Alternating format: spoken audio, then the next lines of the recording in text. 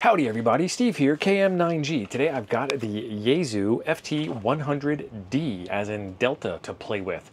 This radio I've had for almost 2 years now. I've done quite a few Parks on the Air activations, so there will be some links to those videos down below where I use this radio. This is currently the only 100-watt radio. No, it's not. I can't say that. I have 200-watt radios and a 100-watt amp in the RV with me, and this one here is the one that we're going to play with today. So there is some pretty interesting things about this, including all of this stuff hanging off the back side that we've got to figure out. So let's get over to the bench and take it apart and see what we can see inside together. I really don't know what I'm looking for when I open these things up, but every time something goes, ooh, what's this? And then I can dig a little bit deeper. And maybe you might see something too. Old radios have always fascinated me because it's like walking back in history, and some of the times it's really interesting and sometimes it's really scary. And this radio came about in the early 2000s. I think the FT100 was in 98, and then this came out in 2000, 2 years later, with some revisions. And those revisions are some filters. First off, it has these really weird antenna connections on the back side.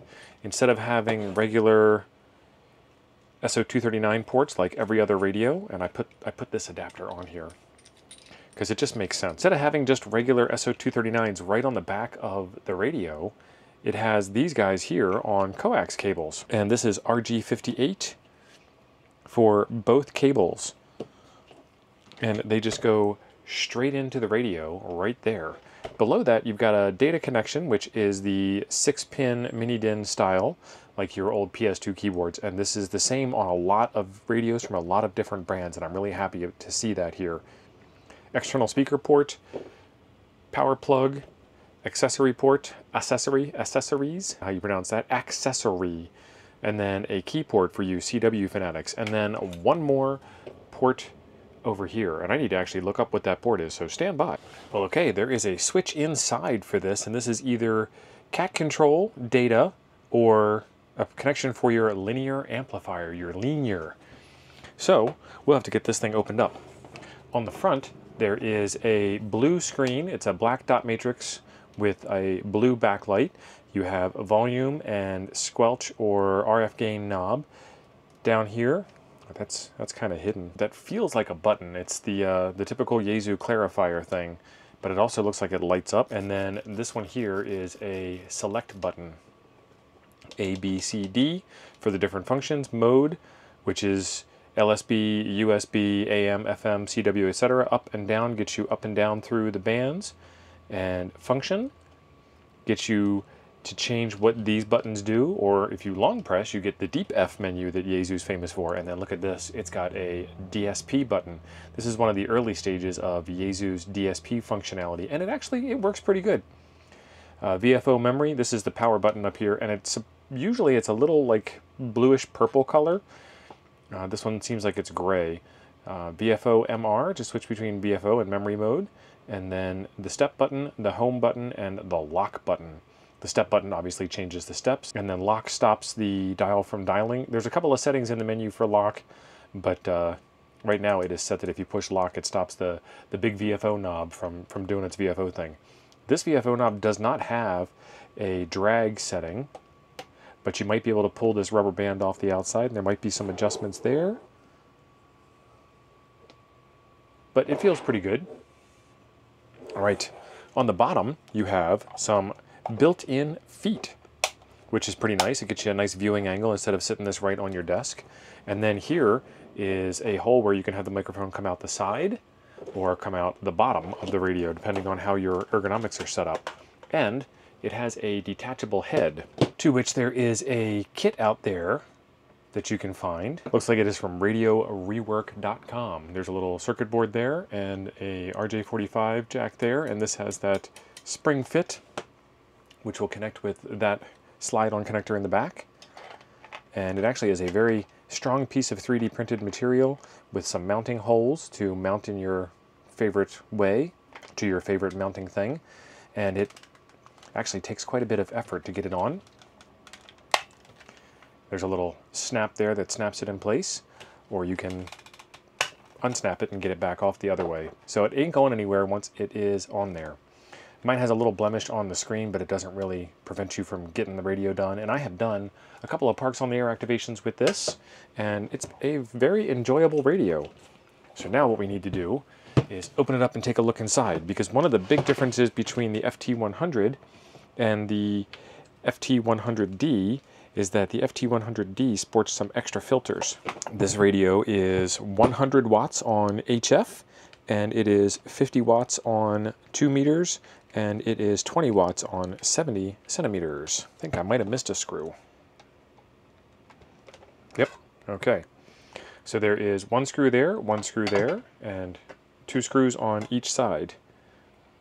Go ahead and pull the speaker off. There is a very large speaker. That's another one of the upgrades between the FT100 and the FT100D. I always look inside these things trying to figure out what there is in here. There are a couple of those filters that we talked about there. There is a daughter board over there. This here is your filter network to make sure everything is in spec. And then there are a bunch of coax jumpers going all over the board to get from one stage of the radio to another stage. Okay, that's what you can see from the top side. Let's take a look at the bottom side. Oh, there's the bottom side. A couple of final transistors from Motorola. This one's got room for a transistor-controlled crystal oscillator sitting right over here.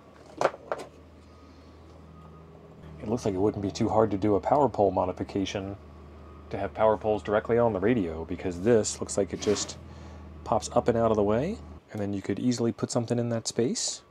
Oh yeah, that could definitely be done.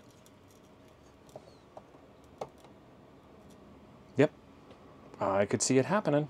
It'd be a pretty tight kit though. For cooling, there are 2 big fans on the back, and they run and they do make a lot of noise while you are operating. The newer FT891 design has like a little Venturi system going through it, but it also doesn't have 2 completely different radios running in it at the same time. So you've got 2 finals there from Motorola, and then there are 2 more. So you've got rectangular ones here and round ones there. So one of those has got to be for HF, and the other one's got to be for VHF UHF. Your antenna coax sports a common ground, different SWR bridges right here. So we've got an XF-118S and an XF-117C. Center frequency 11705. 2.4 kilohertz, center frequency 11705, 500 hertz. So this one would be for sideband, and this one would be for CW. While we are looking into the bottom of the radio, this is the location of the internal switch that I was talking about for this data cable here. And as you can see, this data cable comes down through this location in the radio, comes around, and goes up to the front. So we want to take this purple, blue, yellow, green cable here and move it over to the empty connector there.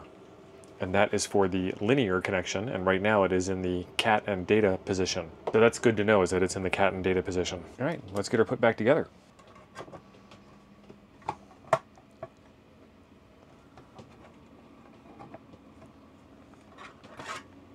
Yeah, that's the bottom case. That's why it doesn't fit right. Something doesn't line up.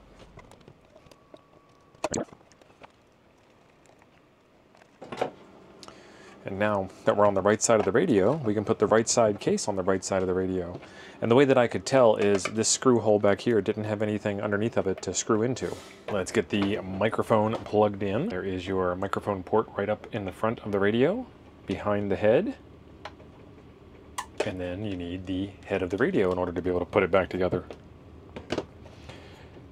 I'm going to have it come out the side in my installation.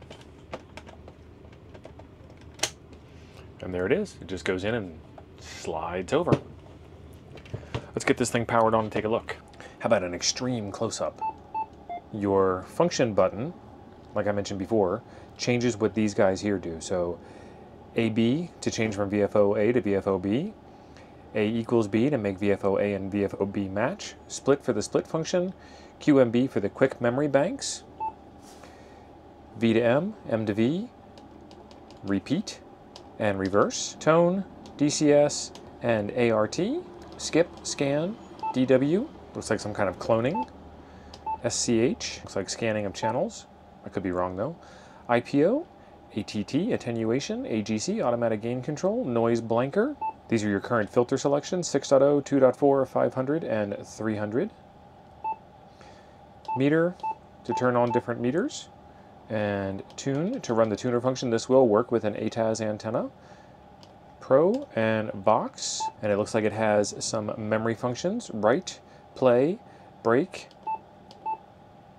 and keyer. And then there's your DNR, your DNF, and your DBP.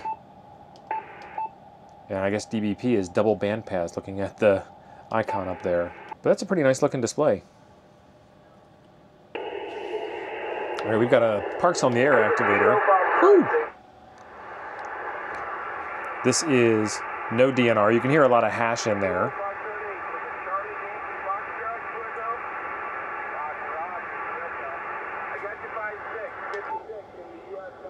That quiets it right down.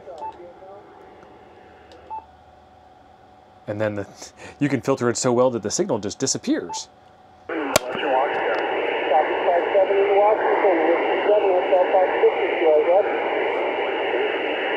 So there's a couple of things that you can do to mess with this DNR setting. So right now I have DNR turned on. Copy to 590 California. I'm going to give the little guys a chance. We're going to go by numbers here. Whiskey 7, Hotel Fox Victor, looking for ones. Any ones out there? So that's with that off. Obviously lots of hash. November 1, Bravo Zulu. I've got you 5-6. That's set at level 16 out of 16.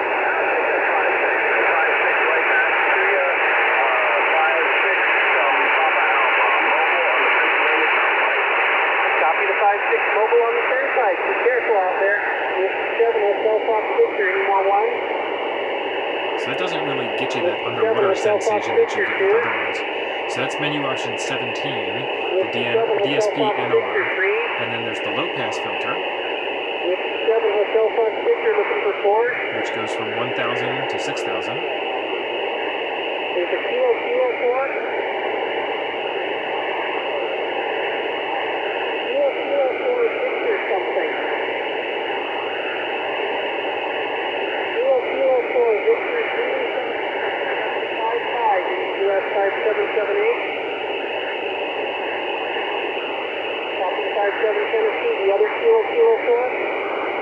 Alright, so that's the low pass filter, and there's a high pass filter which goes from 100 to 1,000. I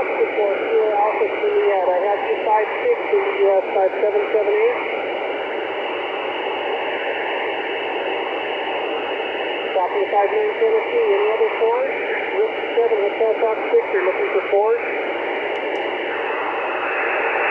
Alpha Golf 4, Hotel Golf 58 in the US 5778. So I can tell the most with the noise reduction level setting here.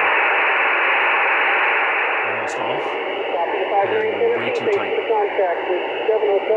But it's nice and clear, and clearing up that hash will make your day go a little bit better.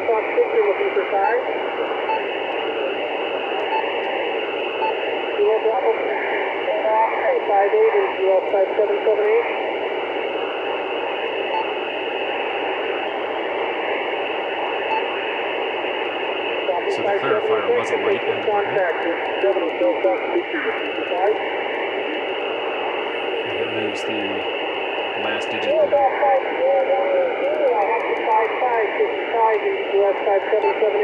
There you go.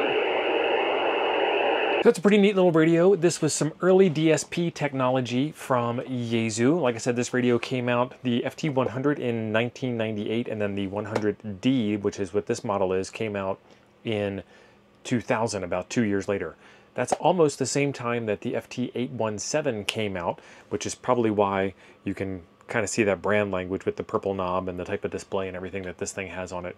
The 817 is pretty significantly smaller for how much the 817 and the 818 can do. The only real difference between the two radios is that this radio is 100 watts and that radio, the 817, 818 series, is not. After this radio came out, it was discontinued a couple of years later, and the FT857 came out. We'll be doing some videos on the Yaesu FT857 coming up, but we've still got a couple more things to do with this. One of the things I want to do is figure out how to get this thing on FT8, so make sure you are subscribed to the channel so you can see that. While you're waiting for that, there is another video right over here I think you might enjoy next. Thanks for being awesome. I'll see you over there.